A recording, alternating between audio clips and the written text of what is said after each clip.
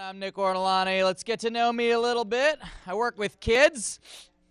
Yep, I can pass a background check despite looking like I direct plot-heavy porn. That's what my face says to the world around me. I work at a daycare next to an incredibly busy gun range. It's fun. I got to speak Spanish at my job, and I learned Spanish in public school, where you learn this super fancy aristocratic Spain Spanish from like 500 years ago that I speak terribly. Like, what do I sound like to native speakers of the language? Do I just sound like an old, incoherent British man? Like, if someone were to come up to me and just be like, yes, excuse of me, Mr. Man. They call me Jeffrey. Now, I'm doing okay. Now, right now, please be telling of me how much far does my walking need from here to bathroom? I am goodbye. Like, chit-chat. I'm originally from my parents, but I grew up in Salem, Massachusetts. And if you don't know Salem, it's this little town in northeast Mass that has a ghost story-based economy. It's true. It's world famous for the Salem witch trials. On the record, I was always against them. And so when I meet people and I tell them I'm from Salem, they always have the same reaction. They're always just like, "Oh, you're from Salem, huh?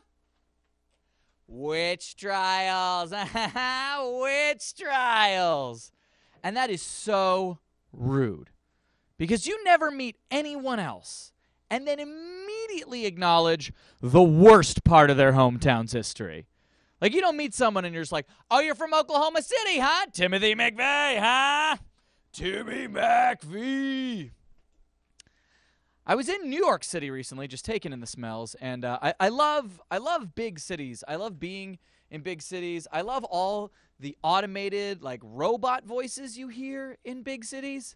Like, my favorite is the walk sign guy. When you go up to a crosswalk and you hit a button and it just goes, "Wait." And if you're like me, you never hit that button just once. You're like, wait. You, like, remix your life. Have some fun with it. So I'm riding the train in New York, and this announcement comes on over the PA. It's one of those voices that I love so much, and it goes, "Because of construction, the Brooklyn C Line train will run on the D line." And that's a great New York moment. That can only happen in that city. Because anywhere else in the country, everyone else's announcement is just, "Because of construction, walk." I went to Chuck E. Cheese recently. Like I said, I work with kids. I wasn't just, like, hanging out. I wasn't like, I could go for pizza, but I want it to smell like if feet could fart. I love Chuck E. Cheese. It has to be the most upsetting place you can take a child for a party, right? It's got these, like, characters, this atmosphere, this narrative that it forces on you. If you're, like, paying attention, that narrative's kind of messed up. Like, first off, you take it at face value. It's a nightclub with a band so exhausted they can barely finish a song before passing out and sleeping on the stage. And secondly, it's clearly mobbed up. It's a pizzeria/child casino. Now, a lot of people don't believe me when I say this. They say Chuck E. Cheese doesn't sound like he has a lot of mob ties, but don't let his Americanized name fool you. Charles Entertainment Cheese changed his name at Ellis Island. He might not have skeletons in his closet, but Carlo Formaggio sure does. I think the most upsetting thing about Chuck E. Cheese has to be when you walk around, there's all these pictures on the wall, and it's like Chuck and his friends inserted into moments of 20th century pop iconography. So it'd be like Chuck E. Cheese hanging out with Frank Sinatra and Sammy Davis Jr., or Chuck E. Cheese pushing down his skirt like he's Marilyn Monroe, or Chuck E. Cheese is Che Guevara, or Chuck E. Cheese evacuating Saigon like he's the Forrest Gump of pizza mascots. And I'm standing in this hallway looking at all these pictures, and I'm forming my own in my head, like at the end of Usual Suspects, where I'm like, wait a minute. Mafia, Frank Sinatra, Marilyn Monroe, Cuba, Vietnam. Oh my God, Chuck E. Cheese killed Kennedy! Oh, he's been hiding in plain sight all these years, and he's never told anyone. Why? Because he's a mouse, not a rat. That is my how-to guide of how to get kicked out of Chuck E. Cheese. They don't let adults in there by themselves. You just wander into the ball pit screaming, "Wake up, sheeple!" Despite my inflammatory views on Chuck E. Cheese, I am engaged. I'm engaged to be married. Hold on though. I've been with my fiance for 5 years now. I still go through that relationship every moment feeling like I'm only there through trickery and deceit. Like every time I'm with my fiance, I'm just like, oh, she's gonna be mad when she finds out I'm me. Like, I'm just happy to not be dating anymore. I don't like enjoy dating. It's not fun for me.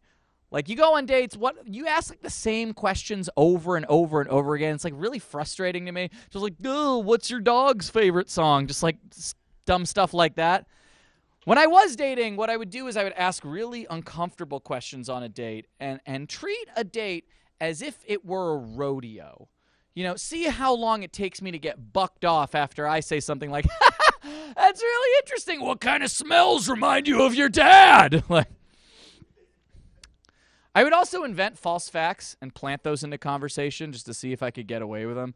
Just like small things, just like, hey, did you know Shakespeare had hooks for hands? Like things I think I can get away with. Because here's what I love about that. If a date goes well, you can own up to any lie that you tell. But if a date does not go well, you can keep that information to yourself, and you have possibly ruined so many future dates for that other person. Because, like, they're going to repeat that, and it's going to circulate like a virus. And one of my goals in life is to be in a town I've never been before and be approached by a complete stranger who will say something to me like, hey, did you know the actor Willem Dafoe is just two goats standing really close to each other? Those are my goals in life. I don't know.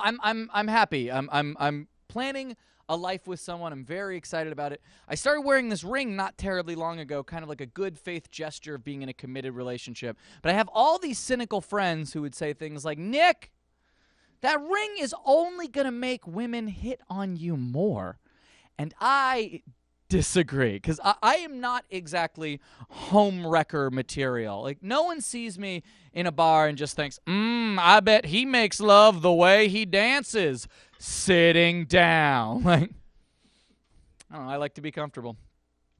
I'm trying to plan for a better life. I got a targeted Facebook ad recently, targeted for me, advertising like an estate service, which it's like really weird when Facebook's like, you're gonna die, but like, I love it because Facebook seems to be, despite knowing everything about my life, Facebook seems to be under the impression that I have any assets to bequeath, which is completely wrong. I'm a millennial who works with children. I don't even have a savings account. Like, my will reading would be so depressing, just a lawyer standing in front of my bereaved, just like, to my family, I leave any photos they may want of me. To my roommate, I still have a roommate. To my roommate, I leave my exotic collection of unpaid parking tickets. And to my dearly beloved wife, I leave my large plastic bag filled with smaller plastic bags. The things you cherish. I don't know. I worrying about the future keeps me up at night. Like, I suffer from insomnia, and the way it acts up is that every night when my head hits the pillow, that's the moment that my brain doesn't shut up about anything that's ever happened in my entire life. Like, I remember these things from my past that are so embarrassing and shameful that I actually wince remembering them. It's terrible. Like, every night, all of those events get together and compete in prize fights in my brain. Like, every evening is just, in this corner, the time Nick told a girl he loved her on a first date. And in this corner, the time Nick pleasured himself in an airplane bathroom on a high school band trip. The date has the speed, the bathroom has the reach.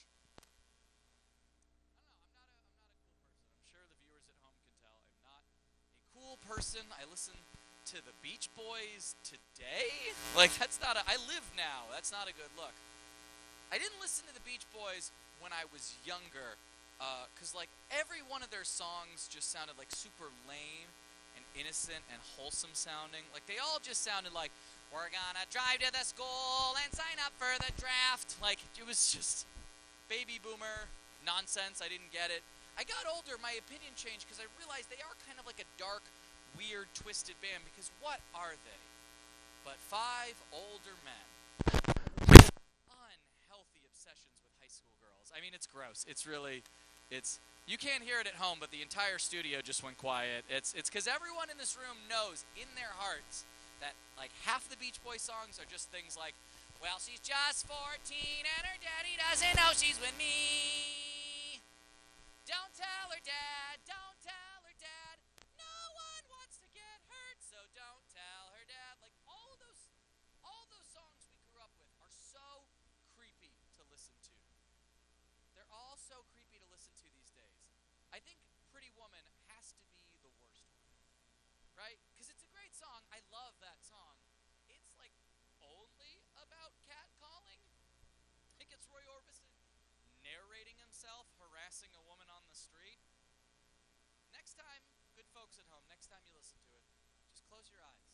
Picture him on a sidewalk, just like, pretty woman, don't walk on by, pretty woman, don't make me cry, pretty woman. Oh, you're gonna walk by, that's okay. I wouldn't sleep with you anyway. Like, it's like, pump the brakes, Roy. She's trying to go to work. I don't know. My life is just all of these awful, weird moments just stacked back to back. Like, I got a messy roommate. And he never cleans our French press when he's done with it, our coffee press, which, if you look at me, makes sense.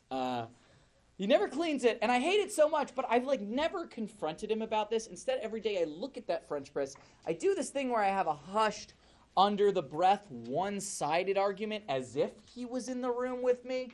Like, I practice for fights I really want to have one day. You know, it always starts off the same. I'm always fuming, huffing and puffing in a corner. It's like, oh, you could just clean it every once in a while. It takes 45. No, I get it. You've got things to do. You've got to go plant a tree or go dumpster diving. But, like, by the end of it, I have just transformed into a full-blown Southern lawyer at the end of a courtroom drama. I'm just stomping around my kitchen screaming, ladies and gentlemen, I'm just a simple man. I'm just like you. Every day I get up, I put my pants on one leg at a time, and then I take them off completely when I have to pee, just like you good folk. We're not so different. Now maybe I'm not used to your big city ways. I was born a poor country boy, the oldest of 40 children. My father worked long, grueling hours in the tobacco mines. And I might not know a lot of things in this world. I might not know how to read an analog clock. I might not know where the clitoris is or what it makes. But I know one thing for sure, ladies and gentlemen. I know that my forefathers, I had a very progressive family. My forefathers would not want me to grow up in a country where a French press can go unlathered, unscrubbed, unscoured. And if you have any kindness in your souls, I beg you, beseech you, implore you to convict this man on these grounds. These grounds which are still in the French press. Arrest my case. Good night. And then I realized that doing that takes longer than it does to clean the French press, so I'm at a loss. Hey, thank you guys so much. My name's Nick Ortolani. Please remember to donate money to Somerville Media Center and enjoy the rest of your evening. Thank you.